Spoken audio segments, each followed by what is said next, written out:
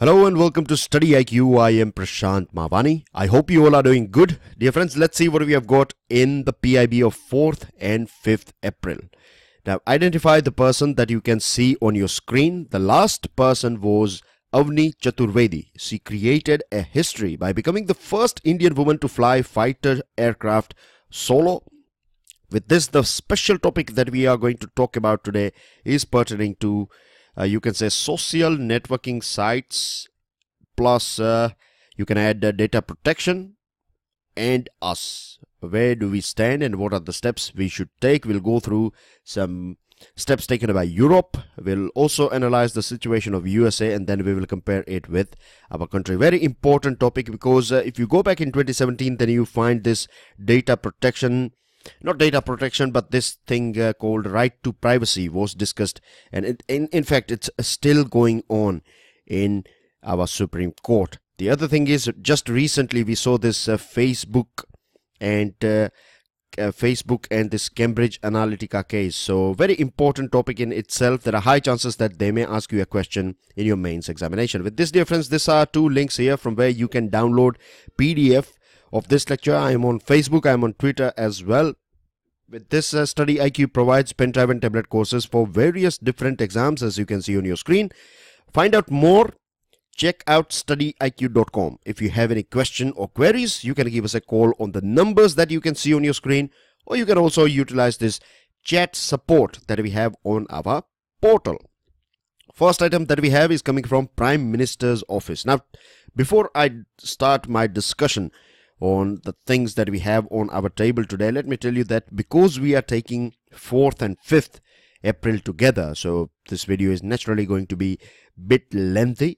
When I say bit lengthy, that does not mean that it will be boring, not at all. I'll try my level best to make sure that all this content that is important for you is catered to you in the most better way as possible. But bear with me, because the thing is, normally, you know, the range of time of PIB analysis is somewhere between 15 to 20 minutes, and this is because on regular basis you are being provided with important items. But from now on, we will cover 2 dates together till we reach this proper date, right? Because we are a bit lagging behind. But anyways, let's crack on. So Prime Minister's office, basically Prime Minister said that government is walking on the path shown by B.R. Ambedkar. And what was the path that was shown by B.R. Ambedkar? He basically worked for the poorest of the poor, and this is right as well. B.R. Ambedkar, let me tell you, is a very important person in our history. Apart from that, he himself is a topic for your examination. So make sure you have a very good grip on B.R. Ambedkar. I'm not just talking about the facts that are associated with B.R. Ambedkar. You should also analyze his life, and you can also analyze his viewpoint, why he used to do certain things, and what were the circumstances at that point of time, and things like that. Then you have Mr. Modi said that harmony and togetherness are at the core of Baba Saheb Ambedkar's idols. He also talked about Jal Shakti. Baba Saheb, who was very experienced sailor. When I say sailor, I mean to say that he has traveled a lot. So he visited USA, UK, and at that point of time, this was the only way. You have waterways for international traveling, waterways. So he was a bit experienced with this thing, and he has always talked about Jal Shakti. He said that waterways, irrigation, canal networks, and ports can basically change the face of our economy. And let me tell you, he was not just a constitutional expert. With this, he was a very good economist as well. And the research papers and the items that were published by Baba Saheb Ambedkar was of top quality. And even today, they are considered a very good, you can say, understanding of Baba Saheb Ambedkar on economics. And these are the things. We have talked about waterways, we have talked about irrigation and ports and other things. Remember how waterways are much greener, they are much cheaper, they require less energy compared to other source of transport, other medium of transport. So in this way, waterways can change definitely the face of our economy. Apart from that, he also wished people this National Maritime Day that is falling on the 4th of April. Moving on to another item, this is a very important decision taken by the Cabinet. Cabinet today approved the Protection of Human Rights Act Amendment, Human Rights Amendment Bill 2018. And basically the bill proposes to include women representative as a deemed member of National Commission for Protection of Child Rights. A small but very important step taken by Cabinet. The other thing is that we know that this human right violations are a sort of ongoing thing. They do take place, but you have to take a stand against this sort of things. And human right violations are basically done by, you can say that when we say that human rights violation, we are talking about state, that is government, doing something that is violating your human rights. And it's not that only state, even private citizens or a group of citizens can basically, you can say, create a situation where this human rights of an individual or a group of people may get violated. So it is better to protect them. We have to, for a just and a good society. With this, dear friends, the Cabinet has also approved this closure of BSCL. BSCL stands for this Burn Standard Company Limited. Basically, it was making loss from last 10 years. Its physical as well as financial performance was literally very bad. And when you close down this sort of companies, basically we are saving huge amount of public funds, because to run this sort of organizations you have to pump in money, and when government pumps money in, or when government basically provides money, it is exchequer's money. So this money can be utilized for some better things, like investing it in something that will create more jobs and something that will create you can say a better societal environment for our people. And of course, those of like 508 employees who are going to basically, because of this shutdown, they are going to lose this job. So they are going to get this VRS benefit as well.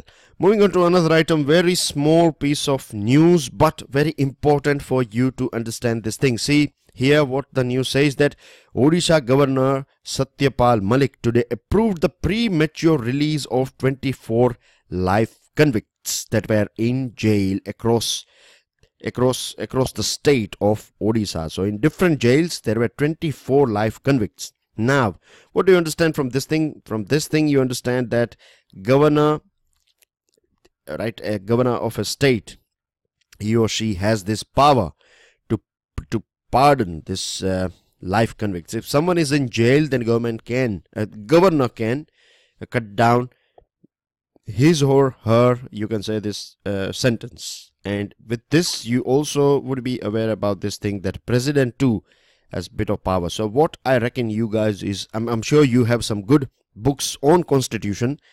Go through these chapters that are based on president and governor, and make sure you do compare, right? You will find a table in a good books. Generally Lakshmikant people do follow. It's a good book, no doubt. And if you go through this Lakshmikant, then you will find a table that is provided, in which you have specific details regarding what are the things that president can do and what are the things that the governor can do as far as this prison or sentence is concerned. The reason why I'm emphasizing on this thing is, first of all, it is part of current affairs. The other thing is, if you go back and analyze this past papers, then you will find that we have already got many questions on governor, right? How a governor can be removed, whether we have any, you can say, procedure to remove governor or not, yes and no, etc. So now you won't find this type of questions.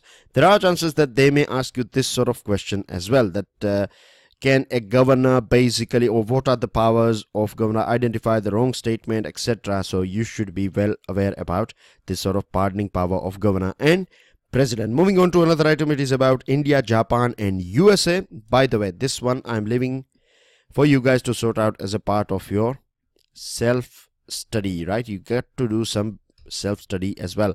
India, Japan, USA. Now, when these three countries, when we are talking about this trilateral meeting between India, Japan, USA, of course, the first thing that will be on table is South China Sea, or else you can say that Indo-Pacific region. We are talking about free, peaceful and inclusive Indo-Pacific region. Now, dear friends, I have provided you maps many a times, and this is the right time for you guys to use this map that you have, or the picture that you have created in your mind, because you are being provided and with this maps, and I do have maps ready with me, right? Good maps are already, I have all these pictures.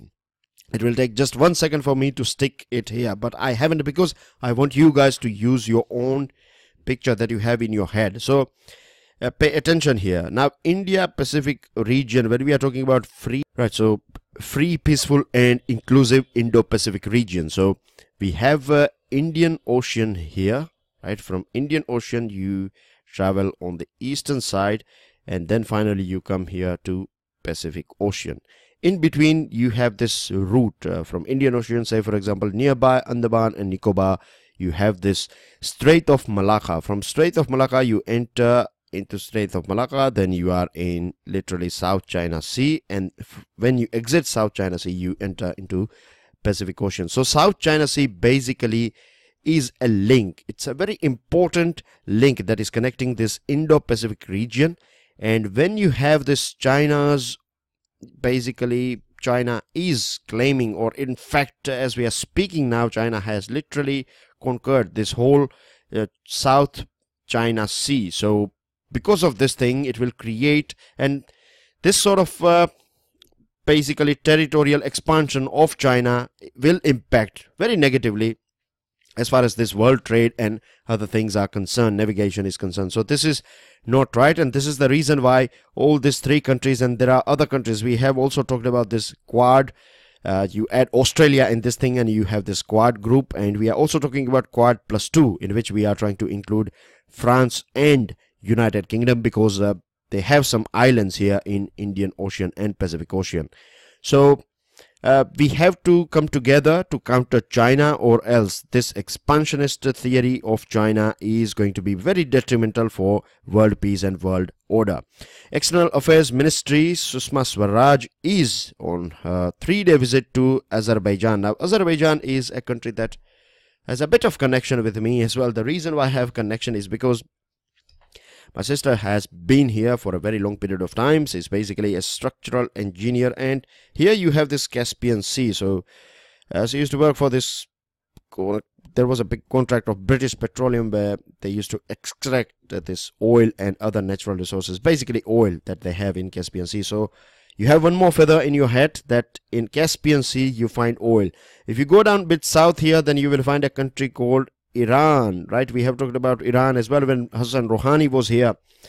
So Azerbaijan, the extra information that I have for you guys is that Azerbaijan is a very beautiful country. The other thing is that basically they know most of the things about Indian culture. The reason is that they play our, means if you walk down the street of this capital Baku, then you will find that they in their taxis, in their radios and other places, you will find Indian songs. This Bollywood songs, Indian film cinema songs are famous over there. They don't understand our language, but they do enjoy our songs. Apart from that, they have this movies, right? Our Indian movies. They watch Indian movies, they love Indian movies, and based on this thing they have came to know about our culture quite a bit. So there is a sort of connection between India and Azerbaijan in this way. Now anyways, the thing is, dear friends, as our minister is there for this non-aligned movement. Non-aligned movement was started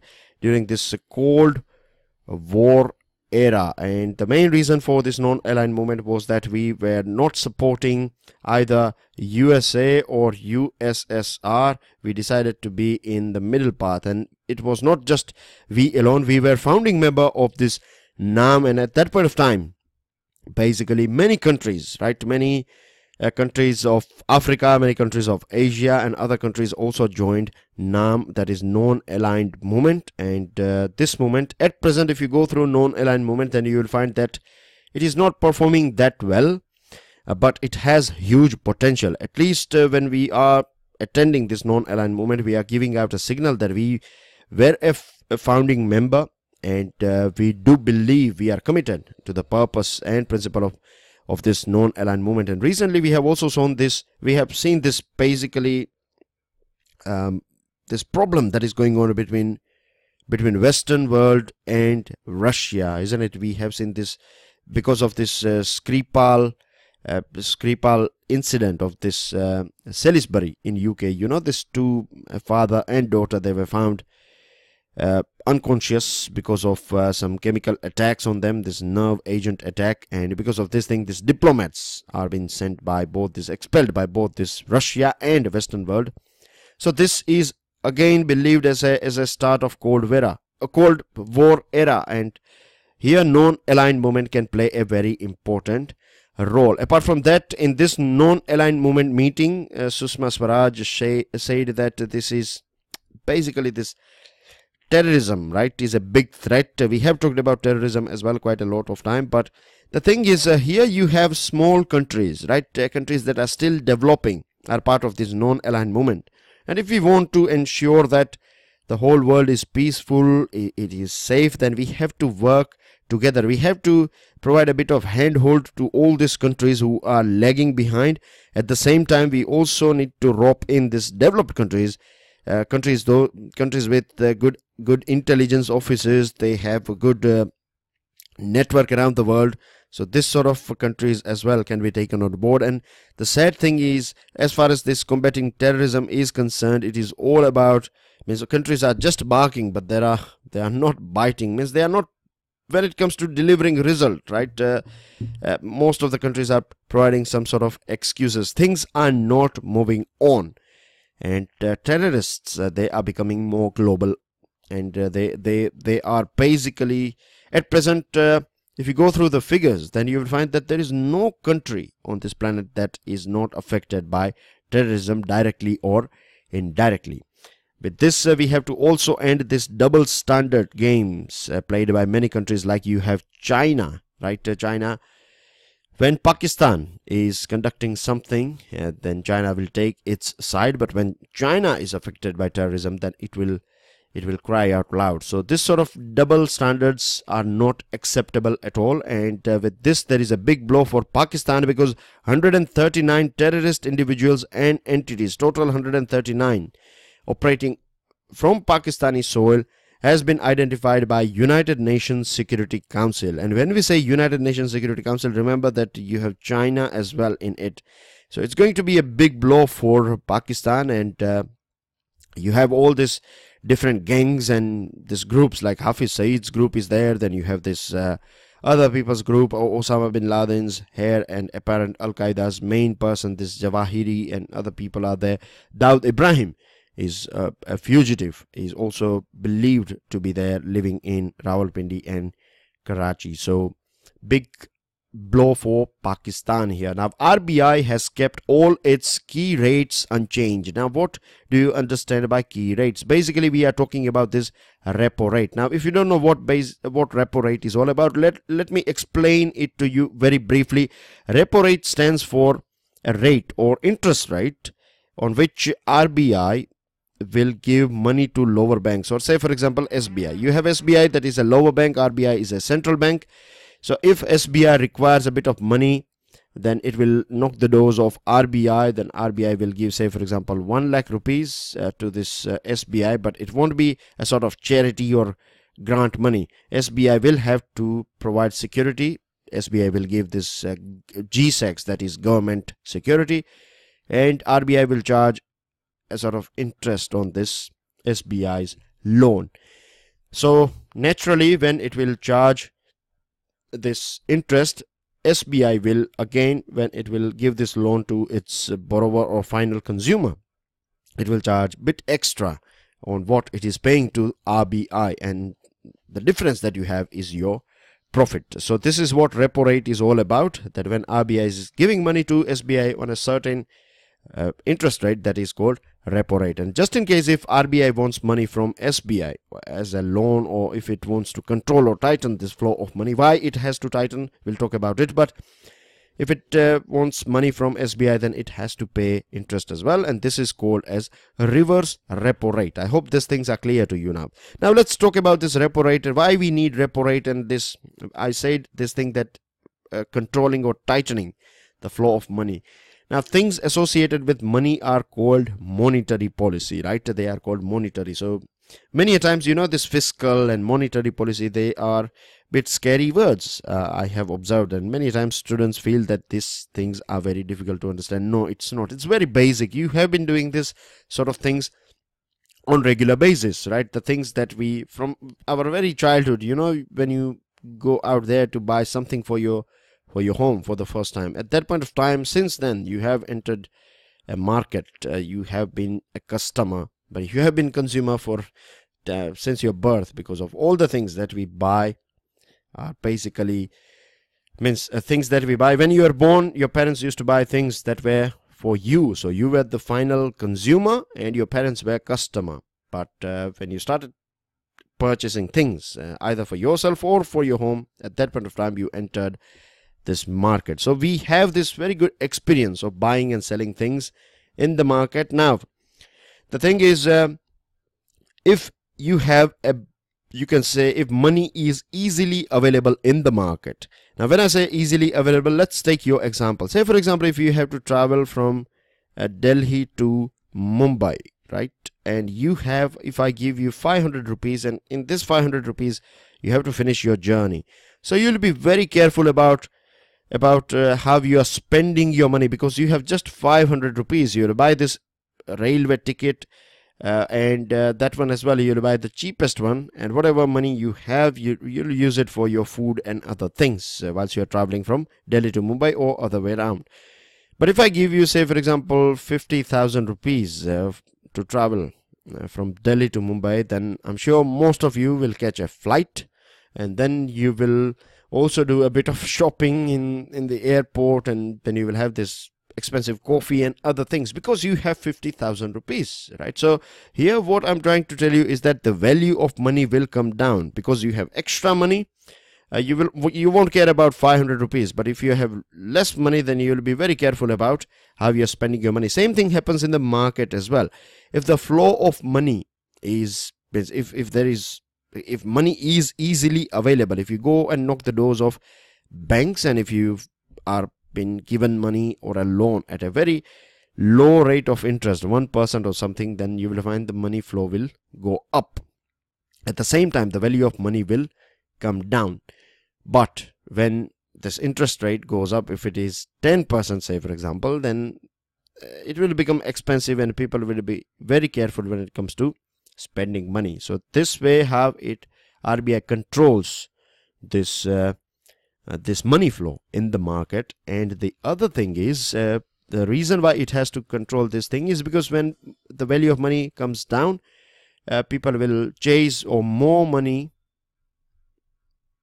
will chase less goods, right? Or whatever goods you have, limited goods that we have, right? It again talks about basically demand and supply, basic principle of demand and supply. So the more money is chasing goods, so the price will go up, and other way around, right? If you have excessive goods and less money, then price of goods will come down. So to control this inflation as well, it has this tool, monetary tool in its hand, macroeconomic tool basically, to control this monetary flow.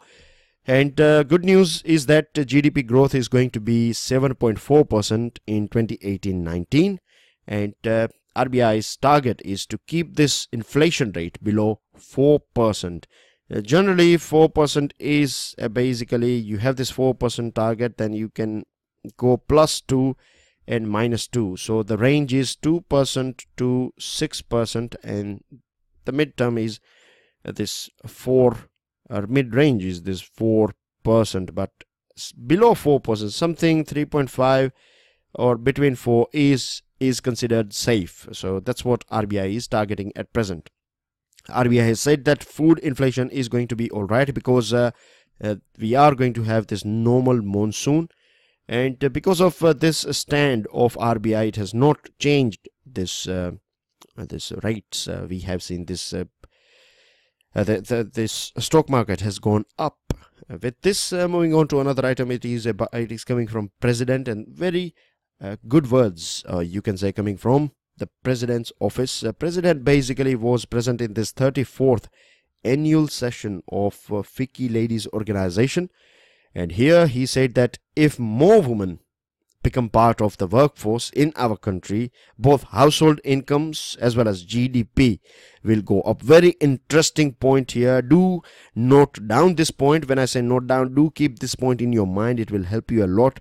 You find at least one question based on women empowerment, may it be in form of essay or in your interview or in your general studies. So whenever you are writing about this thing, and if you think that this line, you can utilize this line, then remember that the more women participating in our economy or as a workforce, the household income will go up and the GDP will rise, and as a nation will become a prosperous nation, because 50% of our population is of women, and we know that women's participation in economy is, when I say economy, I'm talking about this workforce. In terms of numbers, they are still not matching men, and this is something that we have to change. We have to provide them a sort of equal platform. And when I'm saying we, I'm not saying that men has to provide it. It is the society together, government and every stakeholders together, we have to provide this platform to women. The other thing is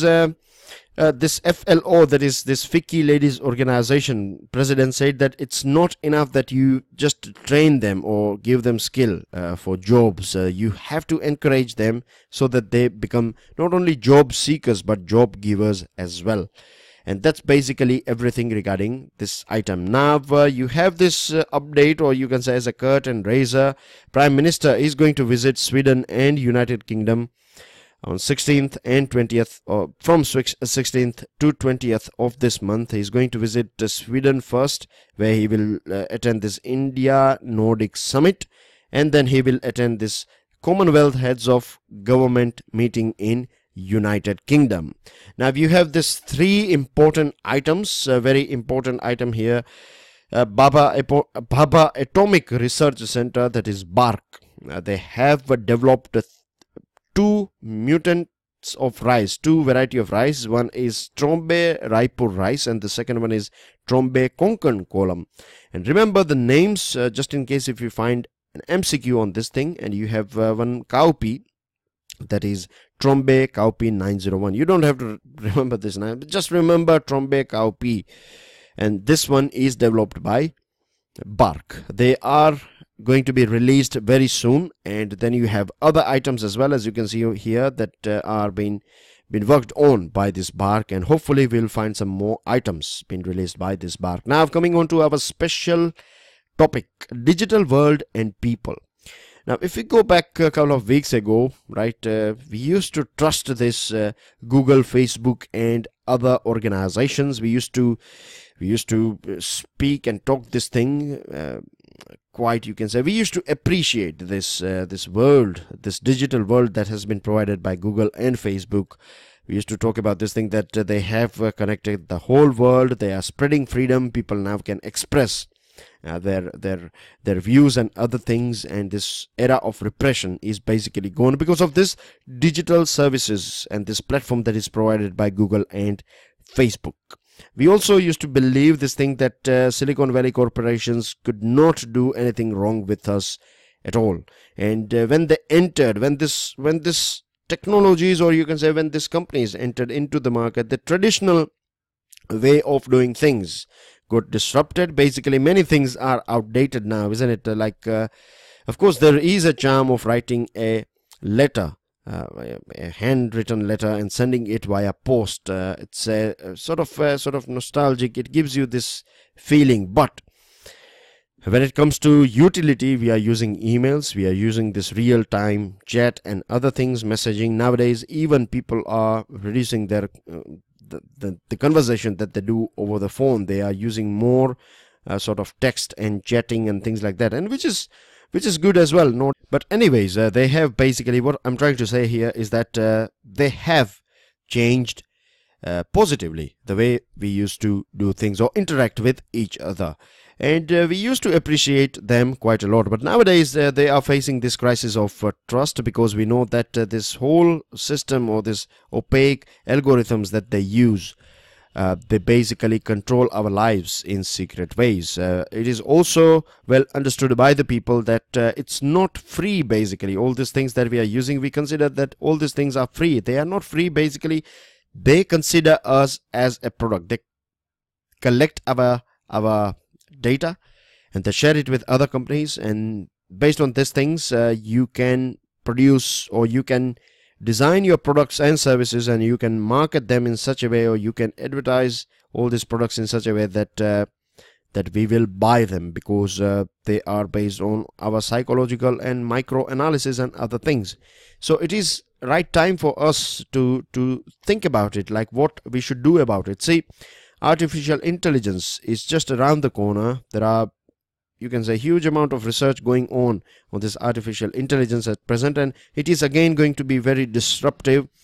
But from now on, we should think about regulating the social networking sites as well as this artificial intelligence, and we should do it in such a way that without hampering innovation. We don't want to chokehold in innovation. All we need to do is we need to ensure that our data is not collected or misused. That is basically, in long run, it is against the people who are using these technologies. The other thing is that France President Emmanuel Macron, and very important for us to observe what France President has said, because it's something that is coming from Europe as well.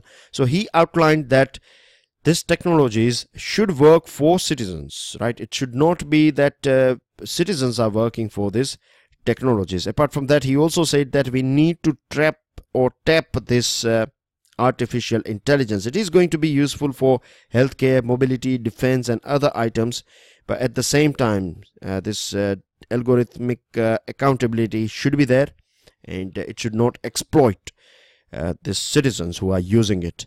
Now, as far as this Europe is concerned, see, the thing is Europe has applied a heavy penalty on Google as well because of this data or protection sort of thing.